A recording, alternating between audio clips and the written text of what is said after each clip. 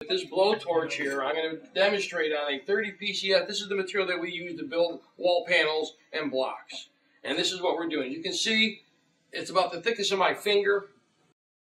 Imagine that. If I had a blowtorch on here and I could hold it in my hand now like this. Regular concrete, this would heat up to the temperature that I made it and then store that heat for about 2 hours. It's not going to get that hot outside your house. And yet the bottom side of this is still cool to the touch. This side where the heat was on, as you saw, I heated up to many thousand degrees. And as it sits here in my hand, it's cooling off. This is already eliminated. The heat is already dissipated from here at the bottom, still cool.